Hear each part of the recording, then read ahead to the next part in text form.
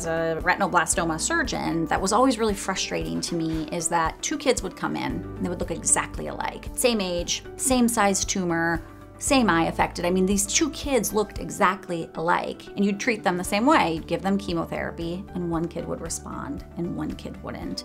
And I just knew, I think it wasn't just me, we all knew that just like breast cancer and prostate cancer and lung cancer, there had to be some sort of genetic etiology for why one tumor responds to treatment and the other just is so aggressive and recurs and recurs and recurs. But the problem with retinoblastoma, unlike breast and lung and prostate cancer, is you can't just go get a piece of tumor and check for those genetic changes.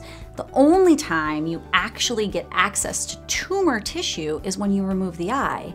And so, yes, sometimes we have to remove eyes in retinoblastoma, but obviously we don't want to remove it just for tumor tissue. And obviously, once the eye is removed, you can no longer correlate things. So you can't say like, okay, these are the genetic changes.